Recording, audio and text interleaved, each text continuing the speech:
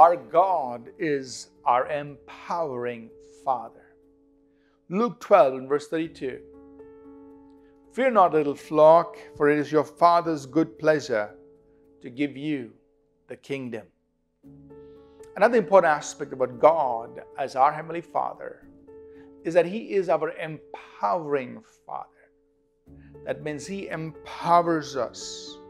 He is our Heavenly Father who has good thoughts about us, good plans for us, and He's willing to trust us with what is His.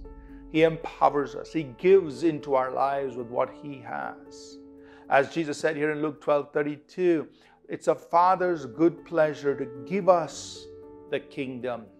He wants us, and He's called us to be heirs of His kingdom and joint heirs with His Son, Jesus Christ. You know, not many earthly fathers would be willing to do that. Some may, but many may not. They're not willing to entrust us with what is theirs. But God empowers us. He has great plans for us. He sees the future that He can take us into and what we can become. And then He empowers us. He gives us of His kingdom. He releases that into our own lives. He is our empowering Heavenly Father. We look to Him because He's more than willing to give into our lives.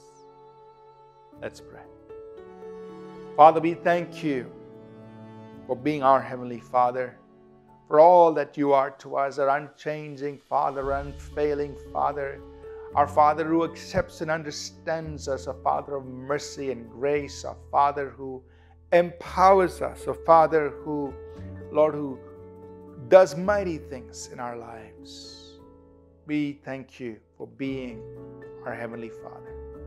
And we receive, God, of what You give to us, of what You empower us with. Thank You that You've called us to be heirs of Your kingdom and joint heirs with Your Son, Jesus Christ. Thank You for being our Heavenly Father.